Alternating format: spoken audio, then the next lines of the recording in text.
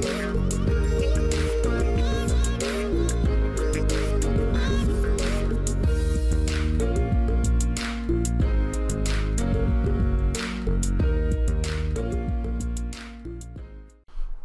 and welcome to the channel. Today we're going to talk about a brand new feature that's available inside of Microsoft Teams and Power Automate that's going to allow us to go ahead and create an Azure DevOps bug by simply clicking on a button inside of the chat message. Let's go.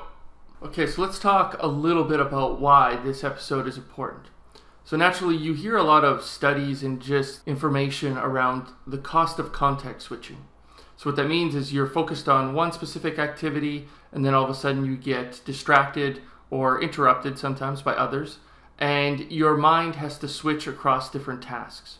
And so that can actually be highly disruptive because it can lead you down this path of getting distracted again, and 2 hours later you realize that you never actually got done what you were trying to get done 2 hours ago. And so that's why this one's important. We're going to show you in the demo how we can be inside of the conversation itself that you might be having with someone else and give the opportunity to essentially escalate that conversation into basically an automation.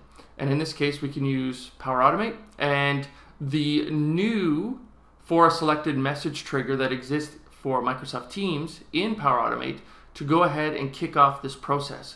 We're also going to see adaptive cards in this demo itself where we can actually present an immersive experience to capture additional information beyond what is available inside of the card itself. Now, this is a huge thing. Like, this is, sometimes I get asked the question, like, you know, why Power Platform? Why should we do Power Platform versus, you know, technology ABC? And like, this is one of it. Like, this is an experience that both Power Automate team and the Microsoft Teams team deliberately put together, and this truly becomes one of those better together stories. And another thing is that we do always want to be able to capture data in the right system. And if we create a lot of friction in capturing that data, then what happens is usually the data doesn't get captured at all, or it's not overly accurate, and that just leads to more problems.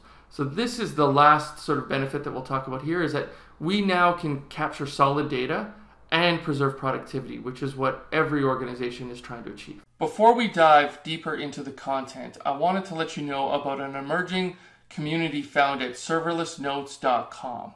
This is a community resource that covers best practices, tips, and latest announcements built on contributions by technology enthusiasts from around the globe. On serverlessnotes.com, you'll find content related to Power Automate, Azure Logic Apps, Azure Service Bus, Azure Functions, and much, much more. Serverlessnotes.com is brought to you by Serverless 360, a portal that is focused on operations and support for Microsoft Azure serverless resources. Now, this is a complementary tool to the Azure portal, and it helps organizations in supporting Azure serverless applications. You can find out more about Serverless 360 at serverless360.com. Okay, before we get into the demo, there's a few prerequisites I do want to call out. So do make sure you're using the latest version of Teams. That's always just a good practice. And then the other thing is you need to go ahead and install the Power Automate app. It looks like it's still being labeled as Flow, but what you can do inside of the Microsoft Teams or the Microsoft Teams app, you can go ahead and click on Apps in the bottom left-hand corner, and then what you'll see is be able to look for Flow, click on that, click on Add, and you will be set from that perspective. There's one other thing I do want to call out, and that is the default environment. Yes, our favorite environment. Here we need to make sure that the flows that we do create are inside the default environment to ensure they get listed in Teams. And so this is, I believe, probably the rationale here is likely because everyone has access to the default environment. So by doing so, you ensure that everyone can go ahead and access, as opposed to worrying about all of the different environments that a company might have itself. Here's a link where you can go ahead and just find out more information about this itself.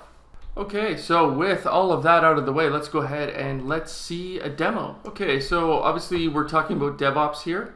And naturally you need to have an instance of DevOps that you can connect to in order for this scenario to work out. As part of my DevOps instance, I've just created a project called Project Phoenix, And then naturally we have a board, and we have a series of work items, and then naturally you can break those down into sprints, etc.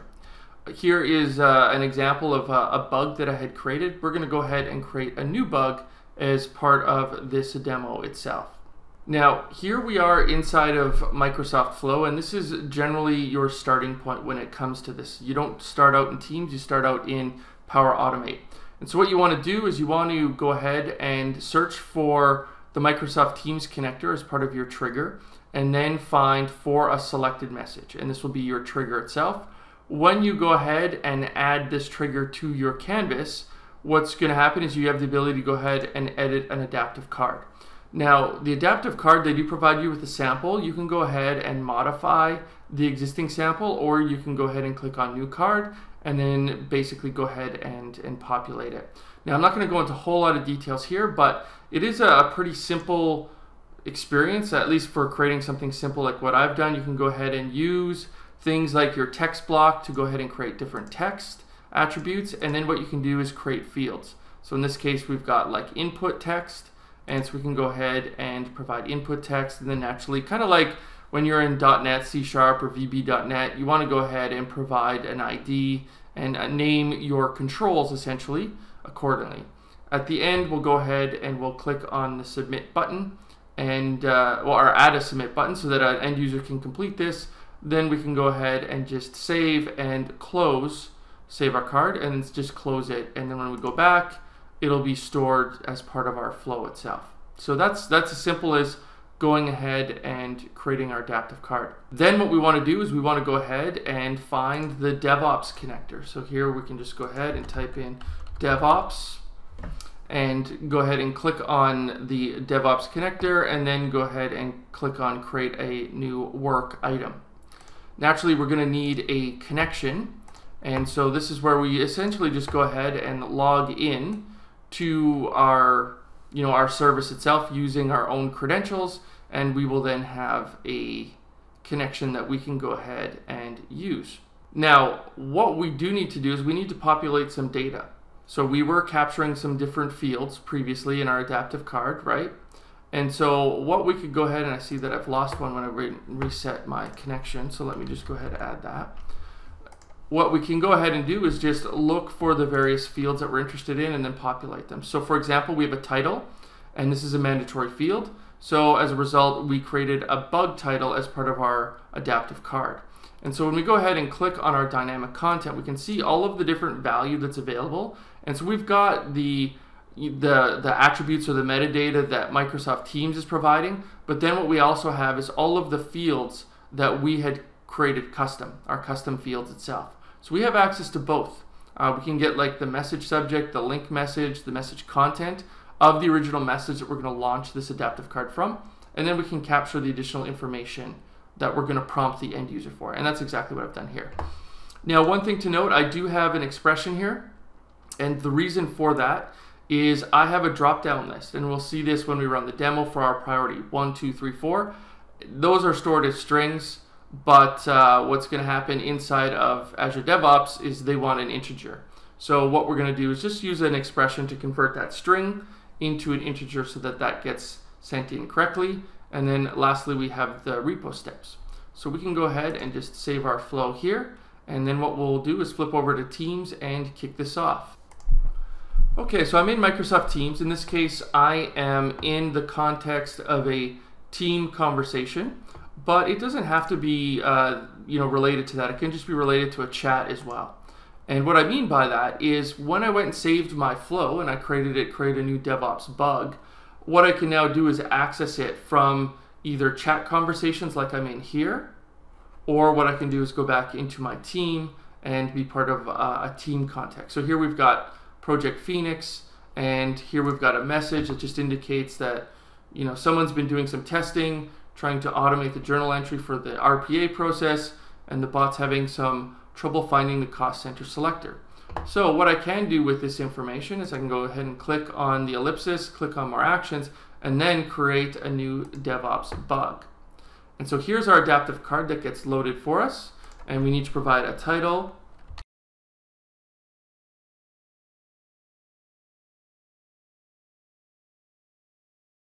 We'll provide a priority. So this is what I was talking about before, where we have a series of integers that need to land inside of DevOps itself.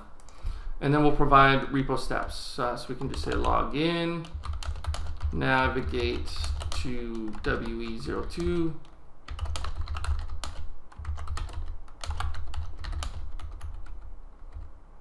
There we go. And now what we can do is just go ahead and click submit. And when we do this, information is going to get sent back into our Power Automate flow. And we can check that by going back into the Power Automate Maker portal, finding our last run. And then here we can see the information that was passed, right? Bug description value, bug priority, repo steps, and then we go ahead and create our bug inside of Azure DevOps. So let's head back over to Azure DevOps, and then let's just go ahead and just do a refresh. And sure enough, we see our bug is right here. And we can then go ahead and further triage it, assign it, figure out what iteration we want to pass it into. And those are certainly fields you can go ahead and pass in when you create it itself as part of the DevOps connector. But it really depends on how much information you want to collect up front.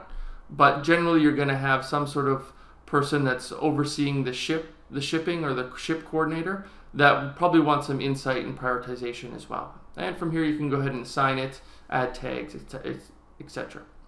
So something that's quite simple, but very powerful. And I think once again, that value is if I'm in teams, I love DevOps, but like anytime I need to open up another system, I'm like, oh, another system, right? But here, if I can just go ahead and quickly create that, and in some ways actually push that back to the user itself or the colleague and do more self-service, like that becomes even more of a win. So hopefully you enjoyed this, and I'd encourage you to go ahead and check it out for yourself.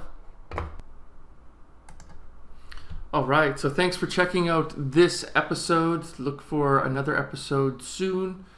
And if you're not following me on Twitter, I would encourage you to do so. You can find me at Weare. If you haven't subscribed to this channel, it would be great if you'd go ahead and hit that subscribe button. Also, if you enjoy this content, likes are always appreciated as well. So take care, and we'll see you soon back on the channel.